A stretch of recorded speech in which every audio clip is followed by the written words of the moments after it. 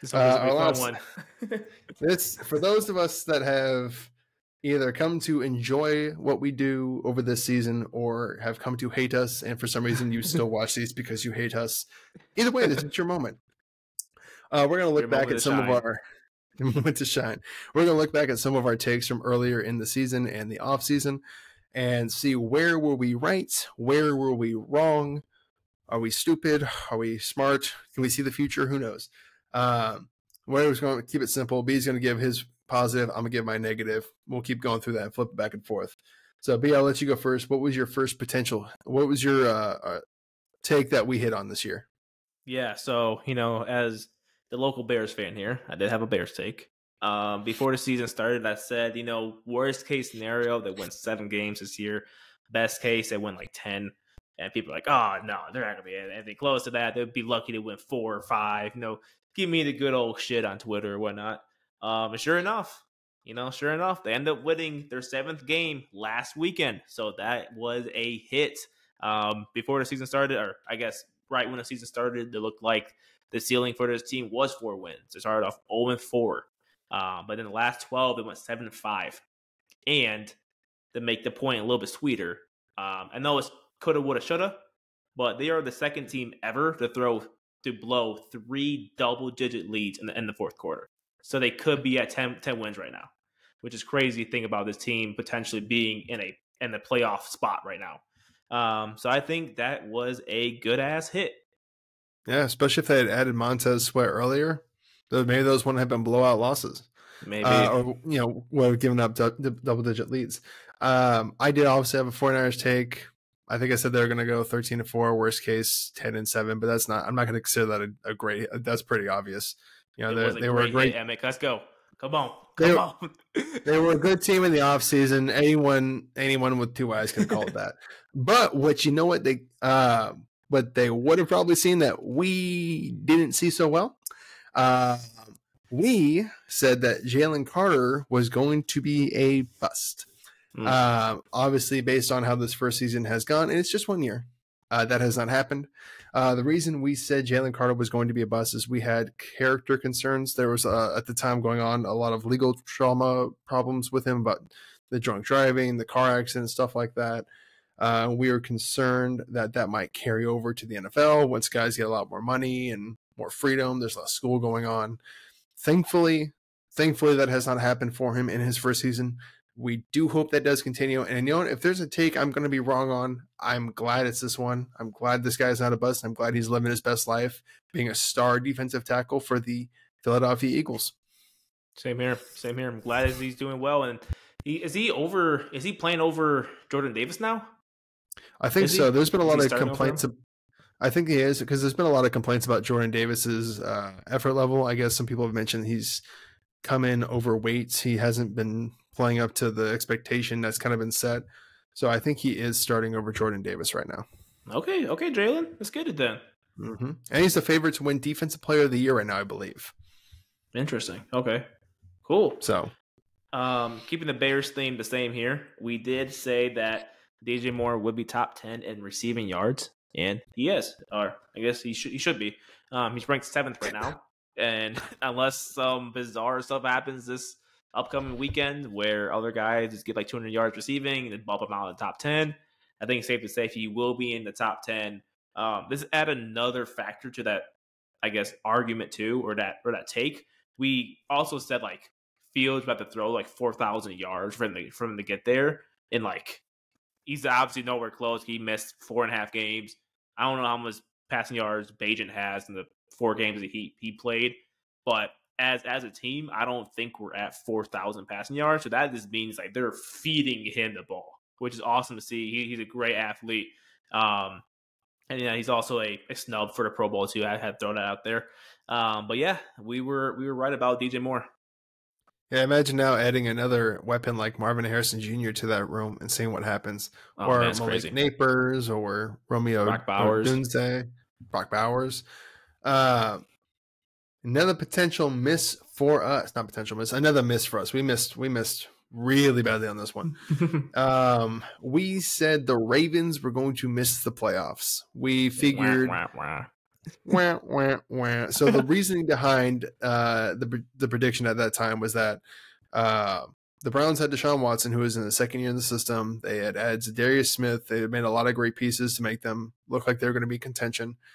Uh, the Bengals still had Joe Burrow and Jamar Chase and T. Higgins, and they looked spectacular, obviously, in the season prior.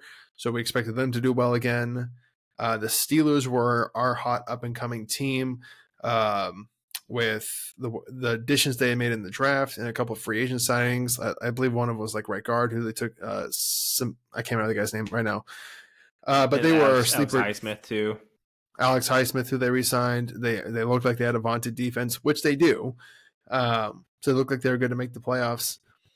So we just figured there wasn't enough spaces potentially for everyone, so someone had to be left out. The Ravens had made the least notable additions, so that kind of to us made logical sense of if someone's going to miss the playoffs, it might be the Ravens. Now, granted, we didn't predict that they were going to have a terrible season. We just thought they'd probably slightly miss the playoffs. Obviously, that was wrong. They are the number one seed in the AFC. They have been a juggernaut for the majority of the year. They've blown out a lot of good playoff teams. So good for the Ravens, good on them. Bad for us on that take. You know, we might have missed the Ravens doing well as a team, but we did hit on a player who they drafted this season. We said Zay Flowers will be an impact player for the Ravens. And we said we had is this player going to bust? Is he not segment during, April time, whatever the draft was? And we said he was not going to be a bust. He's going to be really, really good for them, mostly because he's stepping into that Hollywood Brown role. And sure enough, he is doing pretty well. He's leading the Ravens in every receiving metric right now. And then my hunch tells me they're going to lean on him a lot in the playoffs here. Just kind of open up the field, right? Get the passing game going, so the run game can also get going too, especially now they have Dalvin Cook. So even though we missed on the Ravens team doing well, we were right about one of their young stars. Perfect. That's the last of your hits, correct? Correct. Okay, so I'm going to go to my hits now, starting off with the biggest, most noteworthy one. We put out a video in the offseason. We want to do a college video, what team do we think is an under-the-radar team that no one's talking about that needs to get the recognition that could go all the way. And we started snooping around, and you know who we settled on? We found the old Washington Huskies were getting zero attention. No one was talking about them. And we even had a couple fans screaming at us like, hey, you guys need to discuss this. You guys need to be looking at this. You guys are stupid and missing on this. So we said, you know what? You're right, fans. Let's look into this. And we noticed that there was a team that went 10-2 that had multiple 1,000-yard receivers, had a quarterback that threw for over 4,000 yards, and a running back that put up, I think it was 800 yards last season, that was getting zero attention. No one was thinking they're going to win the Pac-12. No one was thinking they're going to make the national championship. So we said, you know what? We think that. We think this team is really, really good. We think that they're going to be really, really good this year. We think they can win the Pac-12. We think they can make it to the national championship game. And you know what? They since have gone 14-0. They have beat the Oregon Ducks twice. They have now beat Texas and Quinn Ewers, and they are now facing Harbaugh and Michigan in the national championship game. I don't think it gets any more right than that. And I'm going to give myself an honorable mention because we only did 2 under-the-radar college teams. And you know who the second one was? Florida State. Mr. 13-0 won the ACC, exactly what we predicted. And we had a bunch of Clemson fans in our comments and Clemson fans online telling us, you guys are wrong. Clemson's going to do this. Clemson's going to do that. Florida State sucks. And you know what? Nailed that one too. 13-0 ACC champions. Man, and think about it. Florida State was one player away from getting to the college football playoff. Mm-hmm. So that's just, the Washington Husky hit is probably the hit that I'm most proud about too, because that's something that we've been kind of on the forefront about. And I'm kind of patting our own backs right now because, again, we've been talking about Washington since July, June even, around then. And people are like, oh, no, they're not going to do anything. Then boom, now they might go win a damn natty. That's awesome, man.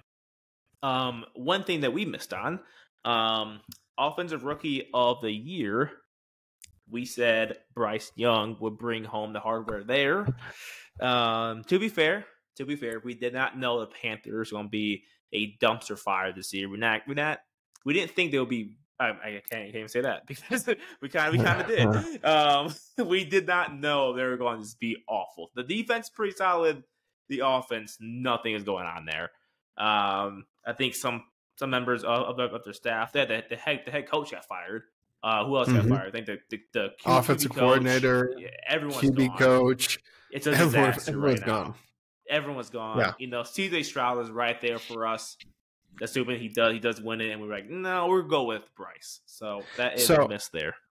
So I will, and to explain our logic a little bit further on why we picked Bryce Young, we specifically said in that video that we felt it's a quarterback award. Usually, everything in the league is quarterback driven. Although I guess previously the last couple had been receivers to have won it, but we said it's going to go to a quarterback. Bryce Young's the number 1 overall pick. It just seemed to make sense. We were 1 player off. We said Bryce Young. We said we were going to go quarterback. It actually went to the number 2 overall quarterback in C.J. Stroud. So we did miss, but only by 1 pick. To go on with another one of our hits, we did call Myles Garrett being the defensive player of the year. Now, granted, he has not won the award. And specifically in the video, what we discussed was that the addition of Zadarius Smith was the best rush partner he had ever played with in his career, and it was going to unlock his potential. And not only has it unlocked his potential, it has made that defensive unit one of the top units, not only in the NFL, but in NFL history. So there's a good chance he does win it. He's had a spectacular season. There is no clear favorite right now that I can see. I know some people have suggested Micah Parsons, which I don't know why he literally hasn't. Again, nothing against Micah Parsons. He's a great player. But he hasn't done anything, I mean, besides, I guess, quarterback pressures that haven't converted to sacks, because he's still at 13, I think, for the year. So I'm still going to call that a win for us. We predicted that it was going to unlock that defense, and so far it has. It has. So, that defense is scary. It's crazy. So this next miss is a twofer. It's about the same team, I guess. Yeah, it is. So first we predicted that Daniel Jones could be a top 10 quarterback, and then pair that up with, watch out for the Giants. They'll be a sleeper team this year. Watch out for them. They could make some noise. Both of those statements are false. So the reason behind Daniel Jones maybe being top 10 quarterback, we like the fact that he's dual threat. Second year in Brian Dable's offense. Last year, they made the playoffs. He should surely take that leap forward. Got that big contract in the offseason. It was all set there, and it went disastrous. Same thing with the team, the Giants as a team overall. Again, they won a playoff game last season. First year under Brian Dable. Thought they'll make that jump forward. And obviously, Daniel Jones got hurt, and that sucks for him. Hopefully, it's speedy recovery there. Now looking to probably draft a quarterback. I think they're probably done with Daniel Jones. They have an out going into 2025 and his contract. So it looks like that story may be done there. But yeah, not looking good for the Giants. I'm going to piggyback on for that for our hit, because we did pivot very quickly away from that. I think it only took us 4 games to change our opinion about what the Giants were going to be and look like. And this was before Daniel Jones got hurt, where we released our video that it was time to move on from Daniel Jones. We discussed his, like you mentioned, his contract. He has an out in 2025. What would make the most logical sense is for the Giants to draft a guy who might take a year to develop. If we're looking at maybe a Jaden Daniels would be fantastic in that kind of spot, or Bo Nix, and then either cut Daniel Jones. Well, now with the injury, we discussed that he could sit as the backup until healthy, where the rookie's not going to get a lot of reps, and you can just learn from Daniel Jones before you release Daniel or trade him, whatever it is. But we did say that, I think it was like the first week of October, that it's time to get rid of Daniel Jones. The contract was clearly a mistake. Clearly, it was a 1-year fluke, and it's not something that should be held on to for much longer. That's true. So, was that your hit? Or I have one more miss. Okay. It's more for me to clear my conscience. I felt pretty bad about the thing that I said about this person. Will Levis, I was not kind to him after the draft. We did we we did a segment on players who we think will bust and who will not, and I was not kind to Mr. Levis. I kind of thought he'd be like a Johnny Manziel type of prospect. There's nothing there for me that I liked about him. And of course, it's too early to say if he's a franchise guy for the Titans, but he did look pretty good in the opportunities that he was given.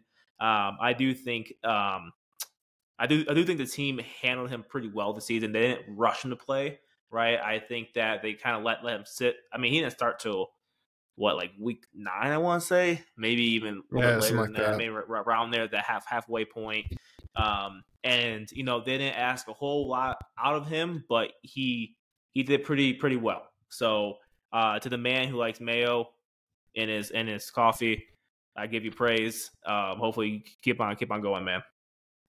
And I will add one more hit to that. I think we kind of mentioned it in our first ever video. I'm going to fuck up my glasses here, goddamn, right before I take a victory lap. That's never good. That's karma coming to get me early. So I only mentioned this quickly in the one first video that we did, and I kind of tweeted a couple things surrounding it. On hits, I severely disagreed with what the 49ers did in their draft in the 3rd round. For those that aren't aware, they drafted Cameron Latu out of Alabama, tight end. Then they started with taking Jake Moody, and then took Cameron Latu. And I was screaming at my TV screen that night that you need a right frickin' tackle. I can't remember the guy's name right now. Something Breland. He was out of BYU. Blake Breland out of BYU was taken 3 picks or 4 picks later after he has been a starter for, I believe it was the Colts, pretty much all year. He's been solid for them. They've given Gardner Minshew a decent amount of time. Meanwhile, the 49ers offensive line has been ranked 22nd on the season, with the right tackle Colt McKivitz being an absolute turnstile there for the 49ers and damn near getting Brock Purdy killed on several different occasions. So Damn. I'm going to take a victory lap on that one, and I'm going to pair it with this other victory fucking lap here. Oh, Cameron Latu for the record. Cameron Latu for the record, who, if you guys aren't aware who that is, because he hasn't played a fucking snap of football all goddamn year. Yeah, I don't know if he's been on the IR or the practice squad or where the fuck he's at. Has not played a single fucking snap. Exactly. Has not played a single fucking snap all year. I'm going to double down on that as well. I was also screaming at every 49ers reporter this past offseason, even before we had the podcast, and I was gently saying it to him after we had a podcast because I don't want to be mean, that they need a defensive end across from fucking Nick Bosa. And I kept being told, hey, Drake Jackson, it's his 2nd year at USC. He's worked on his body. He's yoked. Now, I said, I didn't see it last year. I'm not seeing it this year. You guys need a fucking defensive end across from you. You need somebody. And I kept getting told by fans, no, we have Drake Jackson. No, we just drafted a guy out of Georgia. We're good. I was like, that's not it. We need somebody. We need someone actual, special, a starter. Right. Since they have traded for Chris Young, that defensive unit has looked different. They've looked much better. They've looked like a top 10, top 5 unit that we all kind of were expecting them to be because of the addition of a right defensive fucking end across from Nick Bosa. So just taking a victory lap on those 2 49ers points that I've been screaming about all offseason, and hopefully they take my advice in consideration this offseason and they get that right tackle fucking situation figured out because it is miserable. Yeah, no, dude. I think those takes are. I mean, you hit it right on the head, man. I hope we don't run out of breath on your victory laps because I mean those are good ones too. If only they this is my cardio. I know that it probably wasn't going to happen because Washington want to see what they had in a team, but I wish it could have been some deal in the offseason with Chase Young to get them there sooner. Or I know he was kind of coming back from injury too. At the beginning of the season, I don't think he was cleared right away. I don't think he was playing right away. Yeah. You can correct me if I'm wrong. So maybe that went in the factor with it. But yeah, to your point, the 49ers defense got a whole lot better after Young was added there. And then, so I didn't realize the 49ers O-line ranked 22nd, which is amazing considering how fine-tuned the offense is. with a mid-tier O-line and still putting up the numbers that they are is crazy. Well, and that's why it's kind of just, we won't dive too deep into this right now. So just a quick overview. That's why that 3-game skid that the 49ers had the offense looked so bad was because Trent Williams was hurt. And he's the whole engine. They're going to run to the left because that's behind Trent Williams. Mhm. The left guard, Aaron Banks, he's okay. He's solid. The center, Jake Brendyn, has been okay. So if you're getting out grades, right, Trent Williams is an A+. Aaron Banks is about a B. Jake Brendyn is about a C. The right guard, which initially was Spencer Burford, but then got benched for Joe Feliciano, it's about a C-, maybe D+. And then Colt McKivitz has been a fucking D-, almost an F all season. Damn. I mean, there's times you just watch where, he's just getting literally walked back into Brock Purdy's lap. And Brock Purdy's still delivering. It's part of the emphasis why me, you, and a lot of other people have been screaming what Brock Purdy is doing is amazing, because the O-line from about center on to the right is getting fucking dog walked every other play. Yeah, but he has Debo and BA and Kittle, so he's just like a system quarterback. He's plug and play. Nothing special.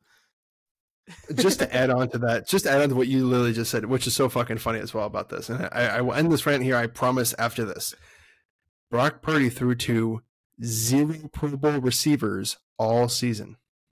That's wild. Debo and Brandon Ayuk did not make the Pro Bowl. For those that are saying he's just loaded with skill position players over there, yeah, he did not throw a single touchdown to a Pro Bowl wide receiver all year. Yeah, George Kittle made the Pro Bowl, and Chris McCaffrey made the Pro Bowl. And I guess he's the only check down merchant that has the most air yards in the league too. So I guess that kind of makes sense, right? Exactly. That's no one not paradoxical at all. I know. Which we won't take a victory lap on that, because you can consider us wrong on the Purdy MVP video, even though one bad game shouldn't fucking determine that, but whatever. But we were right that Brock Purdy is a top 10 quarterback in the NFL. Yep. So last little mini victory lap on that. But with that, we will conclude. The season is coming down to an end, guys. So why don't you go to the comment section? If you've been with us all year, let us know what take of ours has been your favorite, which one you've disagreed the most with. Give us a like, a subscribe if you aren't already. And we love hearing from you guys as always. But until next time, it's been B, it's been Emmett. You guys can find us on Spotify, YouTube, TikTok, Instagram, and Twitter. With that, y'all have a good night.